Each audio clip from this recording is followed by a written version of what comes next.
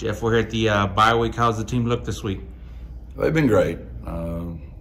They're good kids, and we've got a great culture, and they've all been here working their tails off. And I told them, I looked at last year's journal, and right when we were at the bye week, we were going into Temple, and we wrote down our offense is inconsistent. Our defense has been really good about 94% of the time. We give it too many big plays.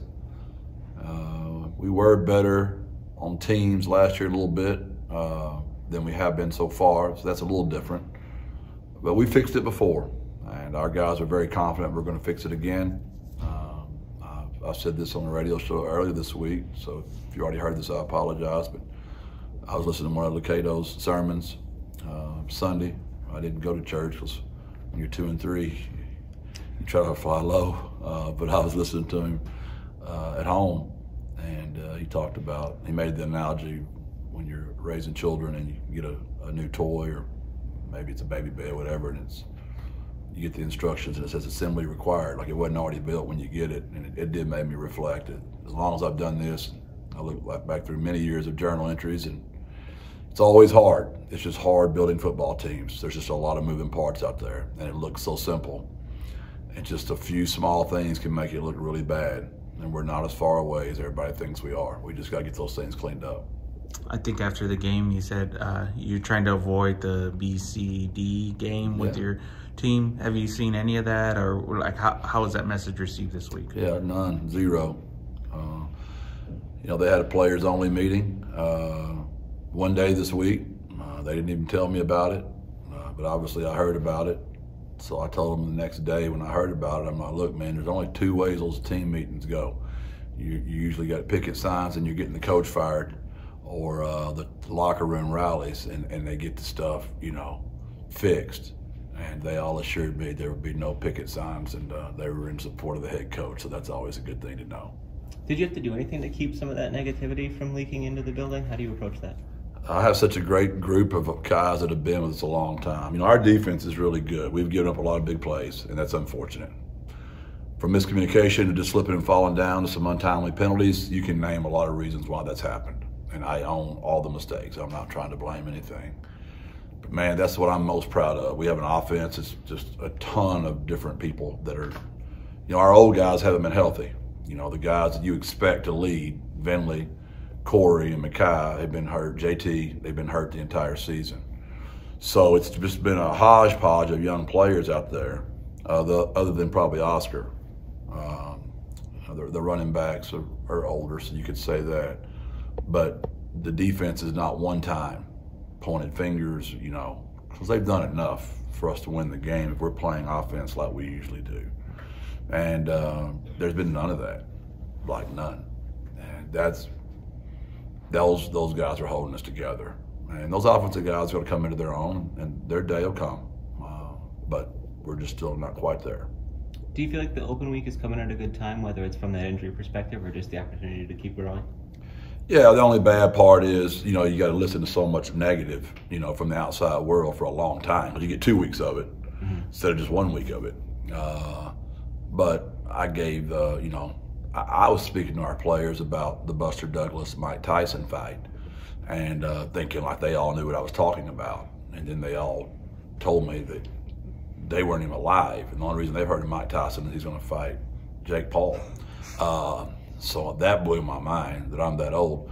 But if you'll remember in that fight, and I showed them the fight, Tyson knocked out Buster Douglas, and he was saved by the bell.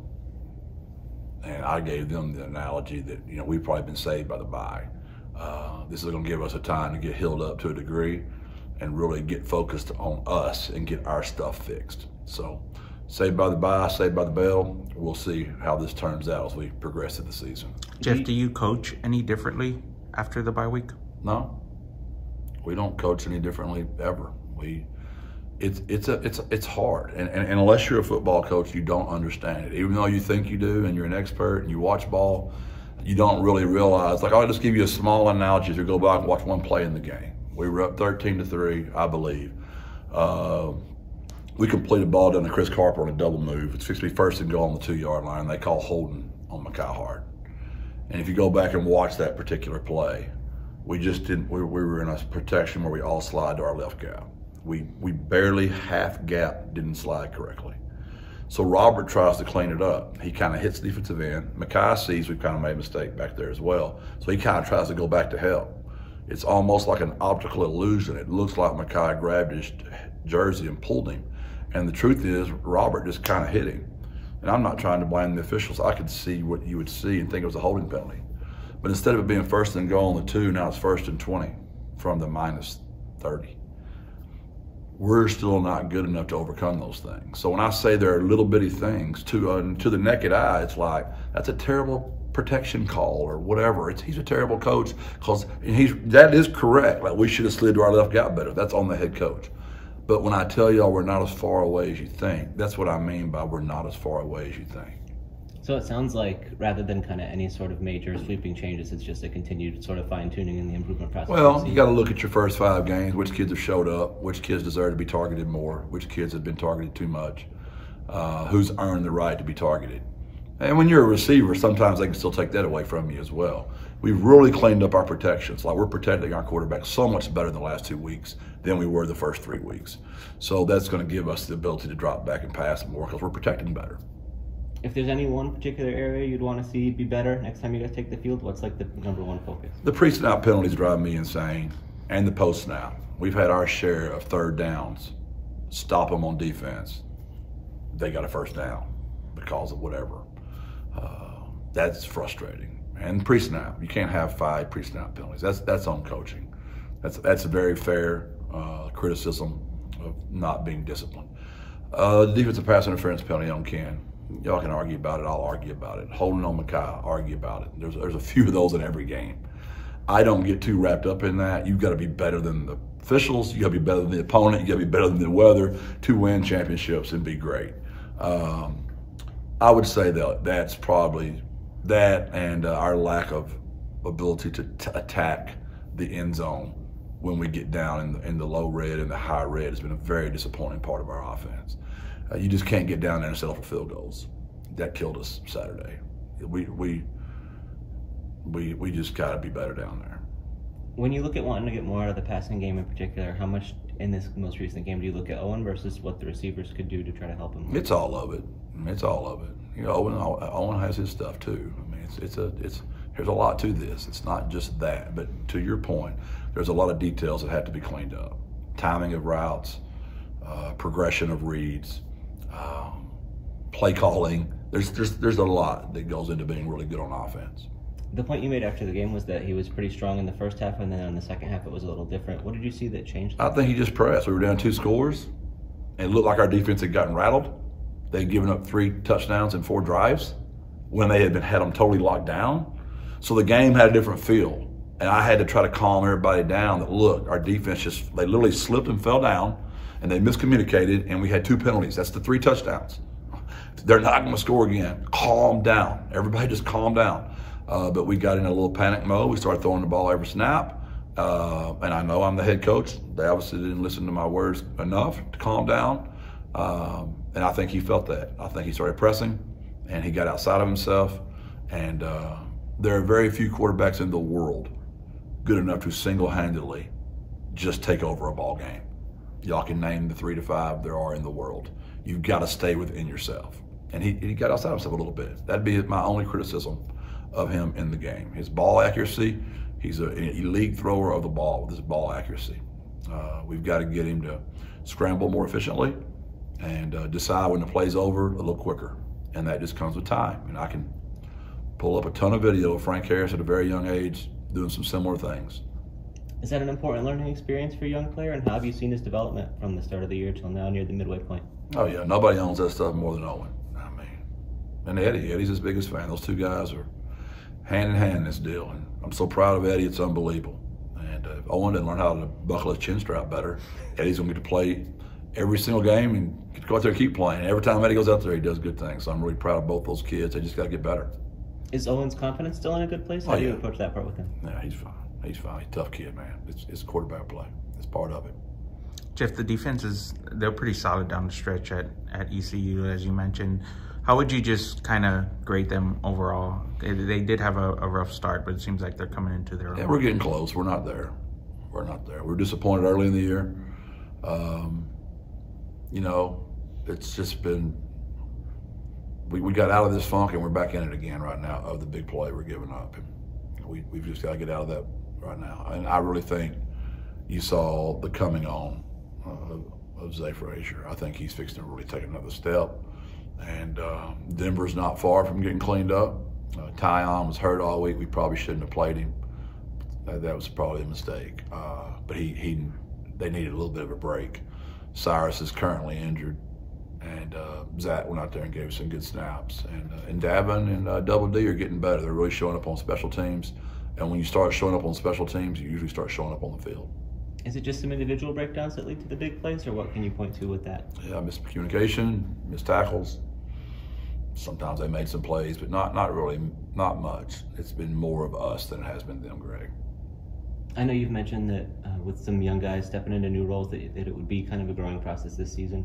Has the rate been faster or slower than you expected when you look back? Slower on all aspects. I thought we'd be better. I really did.